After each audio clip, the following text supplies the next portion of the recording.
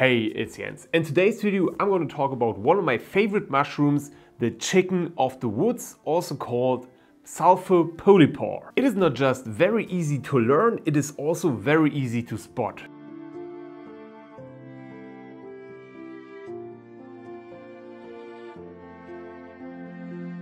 It is actually kind of popular because of the texture and the taste is similar to chicken, which is one of the reasons it got its name from. When it's fresh, the color ranges from a bright orange to a bright yellow of the pores.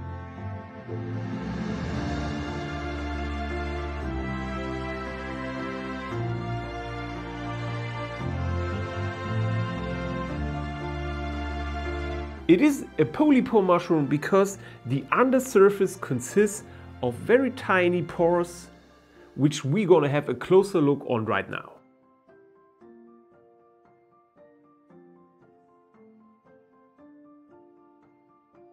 The pore print is white, and what I really like about this mushroom is that it grows in the spring till the late autumn month. And it even grows at dry conditions and high temperatures. This mushroom, for example, was found a couple of days ago where we had 30 degrees.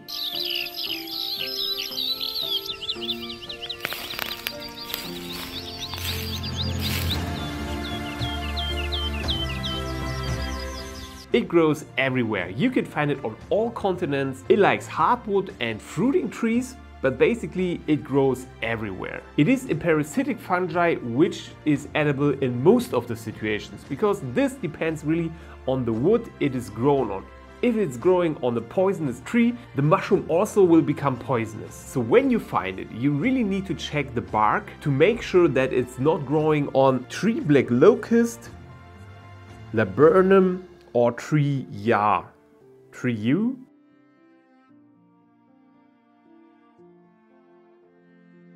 It does consume the poison of the tree, which then make the fruiting body also poisonous. It really depends on the person, but this mushroom can also make you feel sick when it's growing on oaks, for example. So when you're eating it the first time, I really recommend to just eat small amount or cook it for 10 to 15 minutes before eating it. When you're able to consume a small mushroom without any sickness at all, you can go for the big buddies.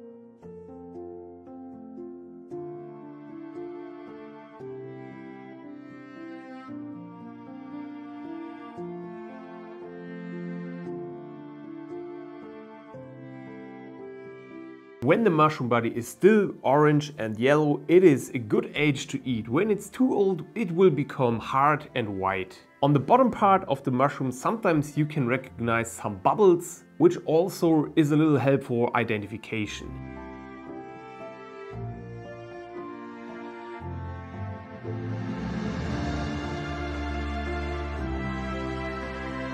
This mushroom is also very healthy because it contains a lot of phenol, carotenoid, a huge amount of protein, vitamin B, D and E, polyunsaturated fatty acid, calcium and magnesium. But this mushroom is always poisonous when raw, so make sure to cook it at high temperature before eating it.